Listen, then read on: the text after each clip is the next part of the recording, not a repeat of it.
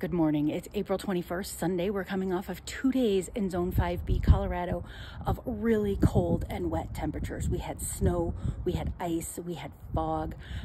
It was 27 degrees last night and, pretty much zero visibility on the freeways, and the bulbs seem to take it all, especially some of these daffodils and tulips that have really strong stems. I've got to start with this one here in the landscape and in pots. I mean, this is massive. Like this is one daffodil. It's bigger than the palm of my hand. And it is called Sherborne. It has a beautiful yellow color and kind of an orangey ruffles inside of there. I mean, and the stem is just like a wooden rod there. It's huge, and it does well in the landscape, and it's doing well in the pots. It's just the stellar success of the year so far. Here's another one, again, huge. And now we're in the front bed. We've got some bearded iris coming up from last year, along with some new ones that I had popped in here that seem to be taken. Now you can see these ones that have these like kind of flat leaves. Look at this interesting allium that I've got coming up with the variegated foliage. We've got a bunch of daffodils over here. We've got a bunch of tulips.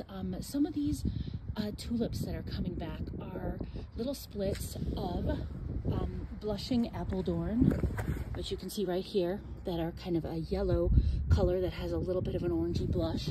That varies. Here's some more. I had put in 100 2 years ago, and some are coming back. Look, you can even see some lilies coming up, and some peonies are doing well. We got some Valerie finis muscari.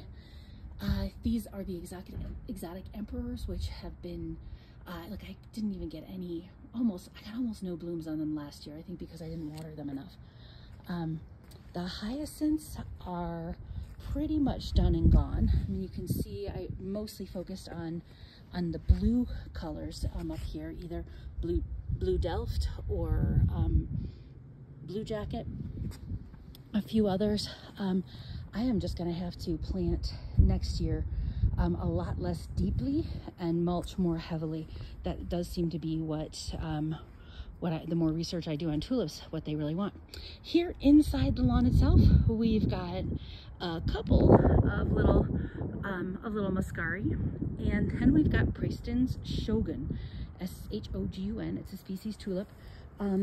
They definitely want some water in the springtime, and they have gotten it in spades in the last several weeks. It has served them really well to do like a little stinson planting. All right, now here you'll see what I mean about just some of the daffodils. Like with these really big, I think these ones are white lion. Like they didn't survive just the massive wind and the weighing down with all the water. So I'm actually going to cut these and bring them inside while they still have a bit of life to them. The tulips are just, look at this, coming up in full bloom. We've got some lily flowering ones. We've got some parrots here. Hey, look at that. We've got, here's another parrot. We've got some doubles, especially the yellow doubles and the orange doubles seem to be part of this mix that that I popped in here this year. Got a lot more kind of reds. What's interesting is that all these ones down here, there's a lot of ad rem in there, and I think I had some pallida and various other ones, but they definitely came up with more of a pinkish look than I had expected, even though they do have this like golden sort of orange on the outside. But wow, how incredibly pretty. In the back here, these are just, leftovers from that were in pots and stuff from the year before. You can see some perennials coming back.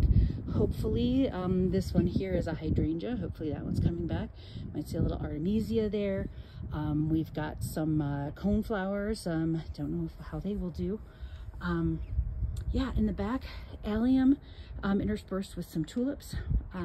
Just at the end of the planting part, you're just looking for places to shove your bulbs because you need to get them into the ground at a certain point. But this place just looks wonderful. I'm definitely going to keep putting things into the lawn itself. It just makes it so much fun.